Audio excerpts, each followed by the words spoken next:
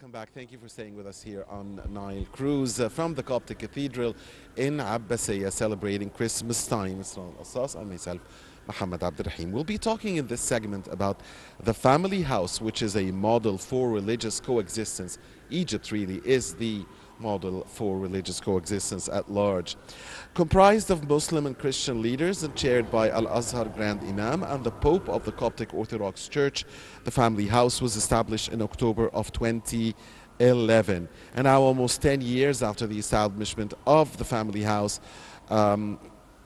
a senior Al-Azhar official is suggesting that it becomes a model to be copied in the rest of the Arab world. The question of what it did achieve in Egypt becomes inevitable. And to know more about the family house, we are honored to be joined by Dr. Asmaa Zeiny. She is an official for Relations and International Cooperation at the Educational Development Center for Al-Azhar International Students. Thank you very much, Dr. Asmaa. Thank you. Thank you. Dr. Asmaa, it's a pleasure having you with us here on Nile TV International, on Nile Cruise, of course, in a very special place here in Egypt, on a very special event, of course, which is a Merry Christmas, of course, Dr. Asmaa. We're at the, of course, Abbasiyah Cathedral, which is one of the landmarks here in Egypt when it comes to Copts, of course, that we all are wishing them a Merry Christmas, not only in Egypt, but all over the world. Why was the family house established, Doctor? The honor is mine. Thank you for having me today. It's our pleasure, of course.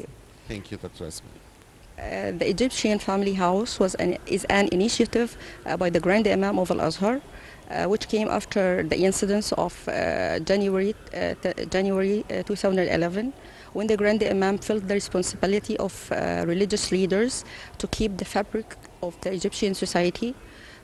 He was on a visit to the late Pope Shenouda II after the incident of the two, one of the churches, I remember. Alexandria? No, the two synods in Cairo here. He was visiting the Pope Shenouda. He suggested the initiative of the Egyptian Family House, and actually the response of the Pope Shenouda was great, and came out the initiative.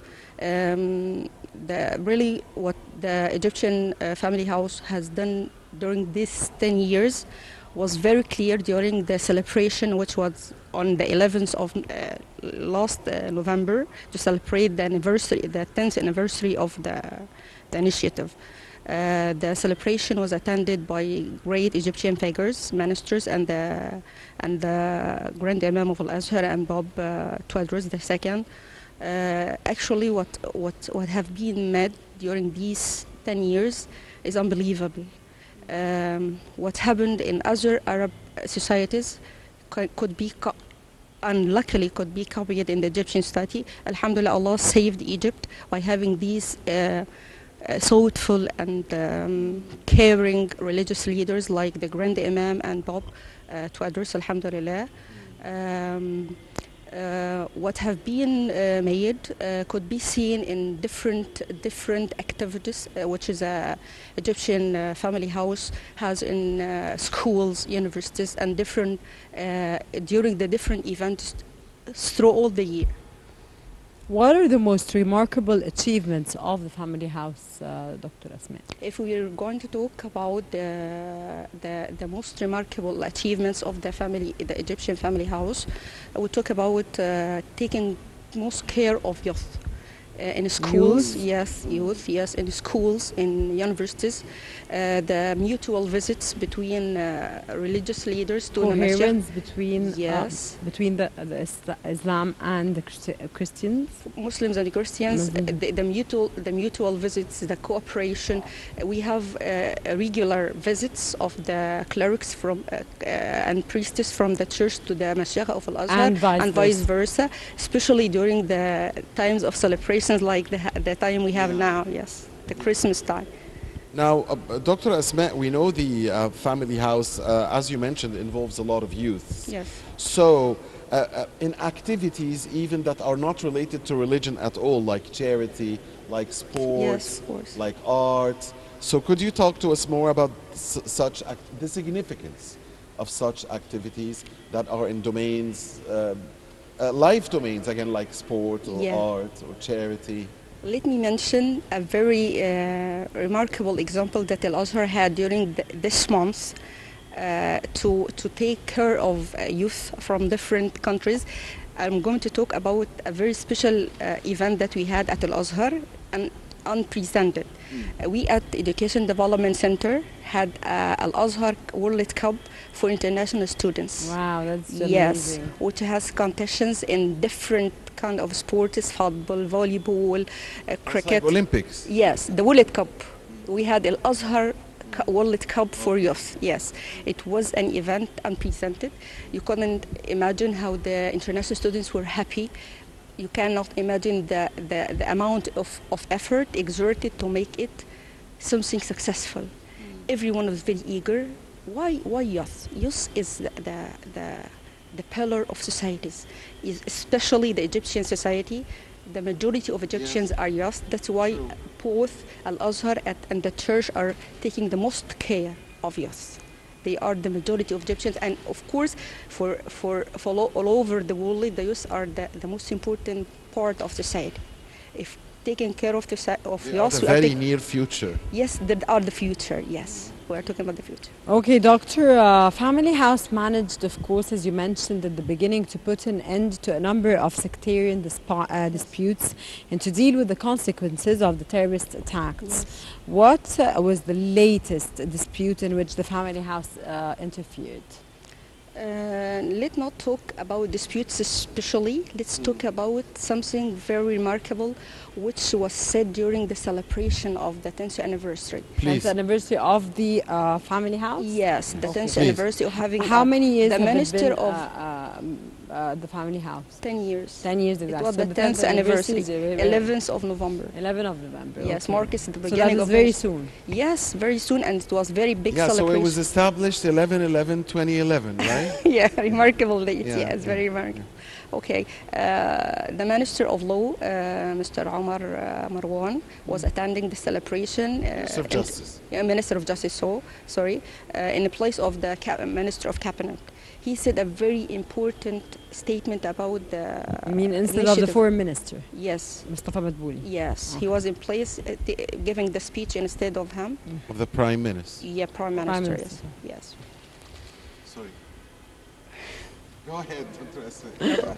Because I heard you say the Foreign Minister. That's why I I said know. the Prime. She said I the, think so. she said the cabinet minister. Then I said I wanted to. why I said the prime. Yeah, That- no, that's the only you said the right thing. I was the head of the cabinet. Sorry. Go ahead, Dr. Okay. Asmaa. He said a very important statement about the Egyptian family house. He said that this initiative was able to get rid of hatred among Egyptians, to plant a true roots of understanding, coexistent, and this is a main concept. The Grand Imam adheres to. He believes that the coexistence between Muslims and the Christians is the only solution for Egyptian society to remain stable. And this is another concept that President Abdel Fattah al-Sisi beholds to. He believes that we are one, Egyptians are one. And I think that this is one of the main reasons why the Egyptian society managed to survive till now. Yes, yes. It was a very dangerous time, of course, after the Arab Spring revolutions. Now, Dr. Asmaa, Family House organized, I'm talking about the common things here, Yes. the common ground. Family House organized several meetings for youths in different governorates across Egypt to clarify the similarities between Islam and Christianity. Again, so the searches for the similarities, the common grounds, your intake on that. Yes. I think the main concepts that we all have, Muslims, regardless of our religions, we are humans, and we are human. Human beings need to live together. We need mutual understanding. We need coexistence, respecting of the other, knowing to find a way out. We need to exist. It's not about having because differences. After all, we share the same Country, the same future, the same exactly. possibilities. The same yes, the same suffering. dreams. Yes, same Yeah, the dreams. same everything. Yeah. We have the same future. Yeah. So we need to coexist. We need to be together to live as one. This is the main concept that the initiative tries to focus on. Okay, Dr. Asmaa, could you tell us about the steps taken in the popular level to promote the value of coexistence? Yes, these steps could be seen in the media, having these meetings like in media and newspapers. Social media, in schools, as I told you before, we have this, the different committees of the initiative, social committee, economic, different parties of the initiative, which have regular visits to the places, to the clubs, to the schools, to the universities, and this is the main contribution that could keep the initiative alive. They spread the values of peace, tolerance, accepting the other, and all the valuable values of both Muslims and Christians. The initiative is alive anyway in the hearts of all Egyptians. Yes, Mohammed. Yeah. In our hearts too. Yeah, it is Of course. alive. It is a with main us. priority to all of us. Yes, Yes. it's a wonderful initiative, and of course we hope the family house, Mohammed, grows more, and Sure. we need Sure. to talk about it more in media, and for everybody to know more about the initiative and the importance of the initiative, especially that we have a prime minister that attends meetings, we have a minister of Ministers. justice that attends the meeting. He was on behalf of the prime Yes, minister. yes. You mentioned the importance of the coexistence of the Christians and Muslims in Egypt, and the unification of both Let's never religions. forget It something. will always be the unity of the Egyptian people and the identity of the Egyptian people, as long Let's as we never live under the forget- directives of President Abdel Fattah el-Sisi. Yes, yes, it is.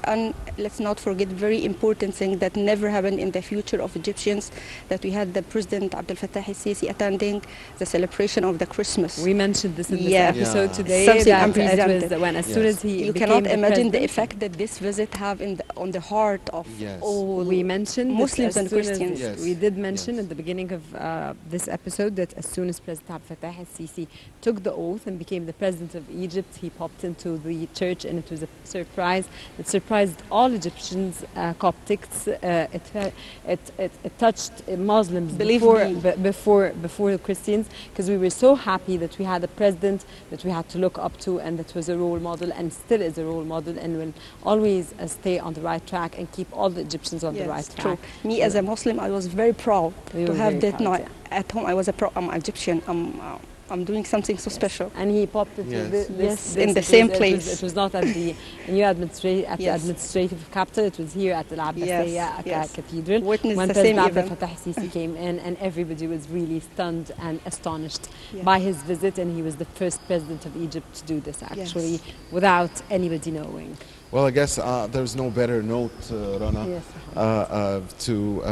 than this one to end our discussion here. Unfortunately, the time is up. Dear viewers, on behalf of you, we thank very much Dr. Asmaa Zeiny, Thank you. official for international cooperation at the Educational Development Center Al-Azhar University, for Al-Azhar University international students.